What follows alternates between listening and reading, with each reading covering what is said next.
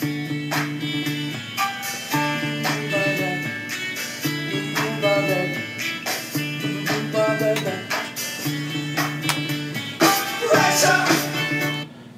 everybody, and welcome to our next video that's going to talk about issues related to vapor pressure.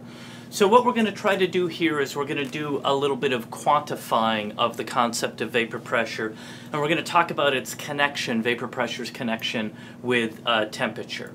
First thing we're going to do is take a look at some data. So up here I've created a small little table of data, and it's for water, as you can see, and I have indicated here the vapor pressures for water at a variety of different temperatures. Now remember, vapor pressure is an equilibrium value. We have to wait until the liquid water and the vapor water are in equilibrium with one another, so there's no net change. Molecules are still exchanging between the two phases, but again, there's no net change. So what we can see is at 0 degrees, water has a pretty darn low vapor pressure, about 5 torr. 25, it's about 24 torr. We actually saw that in a previous video when we talked about measuring vapor pressures using barometers. 40 degrees here, it's about 55 torr. 90 degrees, it's 526. So one question I have to start with is, where are these numbers headed? Where are these temperatures headed? And where are these vapor pressures headed? If you've indicated, if you've thought to yourself, you know what, I think I know where they're headed. I think I know that if we had, let's say, 100 degrees here, I think I know what the vapor pressure of water at 100 degrees is. Did you say, perhaps, that it's going to be 760? Hopefully you did. So this actually gets to an important definition that we have. Boiling points. You know what a boiling point is. It's when the liquid readily goes from the liquid phase to the gas phase.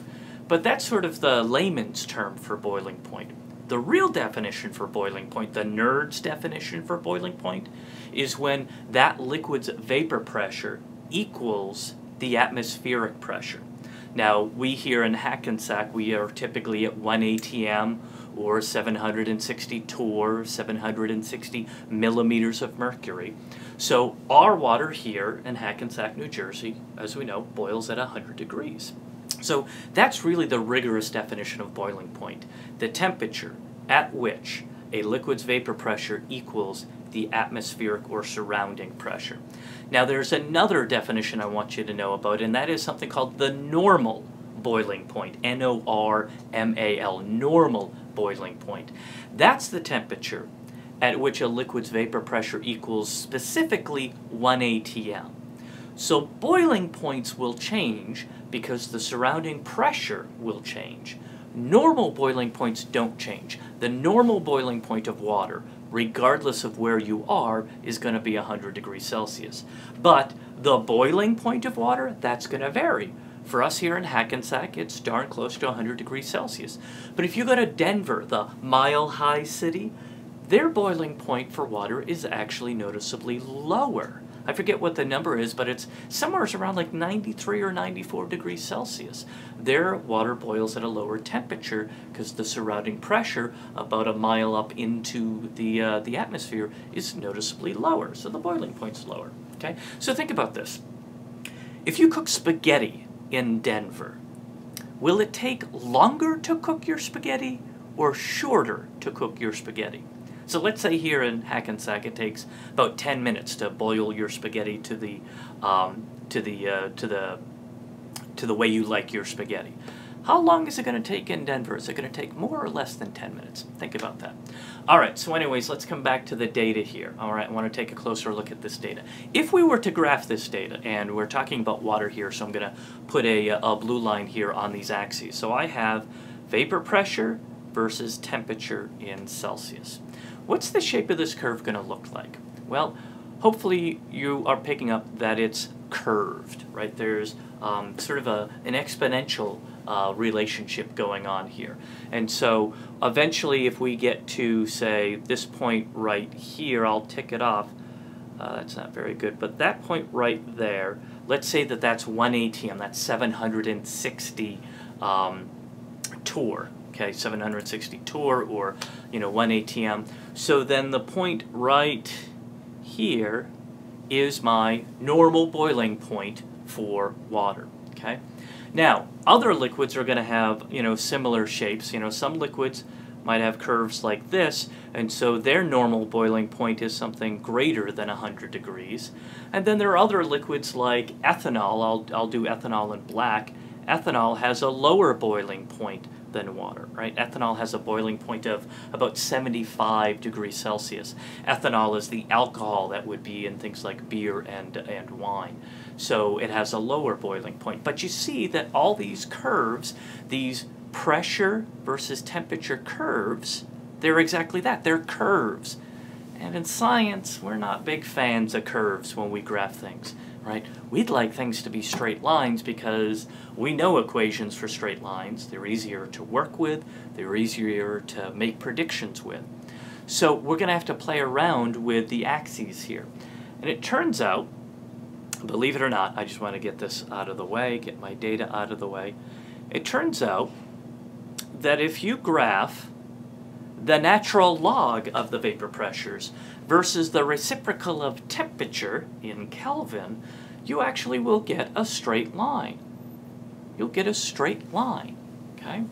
Now, we've kind of seen straight lines with natural logs before. Where have we seen straight lines with respect to natural logs before? You think about that. Not only do we get a straight line here, which is kind of cool unto itself, but the slope of this line actually is something useful. Turns out that the slope of this line is the delta H for the phase change. So the heat of, if we're talking about liquid to gas, which enthalpy is this? Is this the enthalpy of fusion? Or is this the enthalpy of vaporization? It's the enthalpy of vaporization, right? So it turns out that this slope is the enthalpy of vaporization divided by the universal gas constant R, okay? And it's got a negative slope there, as you can quite clearly see. So I guess I'll put a negative sign in there just to make that emphatic. All right, so maybe it's not obvious that you'll get a straight line when you graph the natural log of vapor pressures versus the reciprocal of the absolute temperatures. But again, we've seen lines that straighten out when you have natural logs in them before. And we've also seen lines where the slope gives us some useful information, right? We've seen that, where this has been activation energy in our kinetics unit. So the slope of this line gives us some interesting, worthwhile thermodynamic information, namely the enthalpy of vaporization for the liquid that we're talking about, in this case water. Do you remember the enthalpy of vaporization for water? I believe I showed it to you in the last video, right? It's about 40.7 kilojoules per mole. All right, so this is going to be pretty helpful. So if you can graph, if you can get a whole bunch of data, if you can get a whole bunch of vapor pressures at a whole bunch of different temperatures, and graph those vapor pressures, the natural logs of those vapor pressures, versus the reciprocal of temperature in Kelvin of those vapor pressures, you can figure out for that liquid the enthalpy of vaporization. This is how science is done, right? This is how these values are actually obtained experimentally. A whole bunch of vapor pressures at a whole bunch of different temperatures. Now, let's play around with this a little bit more. Let's say we don't have an entire graph of enthalpy of vaporization data. Let's say we only have a certain subset of information. It turns out that because of that straight line I have up there, what I've gotten so far, if I look at the straight line relationship, right, I have the natural log of the vapor pressure, and I'll just leave it as the letter P for now, is equal to my M value, which is delta H over R, times my X value, which is 1 over temperature, and the slope is negative, so I'm going to put a negative sign there, plus my y-intercept B. Now it turns out that the y-intercept here, that's a B there, that doesn't look very good, but that's a B. The y-intercept in this case, as far as I know, doesn't really have any physical meaning, so we're going to kind of ignore that. Now, what if I play around with this data, right? What if I have one vapor pressure at one temperature and another vapor pressure at another temperature, and I write this equation down twice, so ln P1 equals delta H over R times 1 over T1 plus B. natural log P2 equals delta H over R times 1 over T2 plus B. So I write that equation twice, and then I take the difference between the two equations. I'm going to get a relationship whose shape should look darn familiar to us. I'm going to get something that's going to look like this. Whoops, let me get the pen. The natural log of, I'll write it P1 over P2, it doesn't matter what's on top and bottom, is equal to the delta H of vaporization divided by the gas constant R times 1 over T2 minus 1 over T1.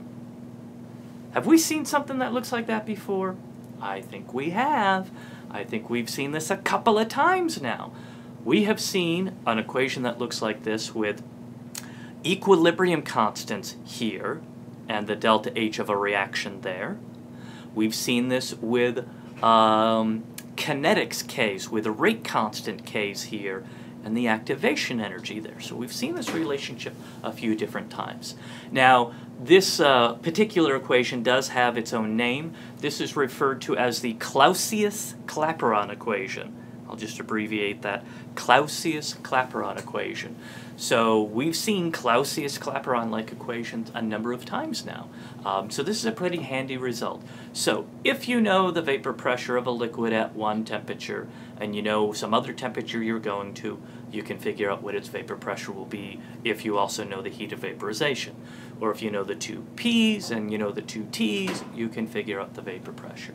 So you can see the kinds of questions that we're going to practice with this. All right, so what was this video about? This video was about connecting the idea of vapor pressure to temperature, right? We know that if you increase the temperature, you're going to increase the vapor pressure. And we know that as you increase the temperature, we now know that you will inch closer and closer and closer to the atmospheric pressure, and then you'll be at the boiling point. Once the vapor pressure of that liquid equals the surrounding vapor pressure, that liquid is now officially boiling. You now have the nerd's definition of boiling point.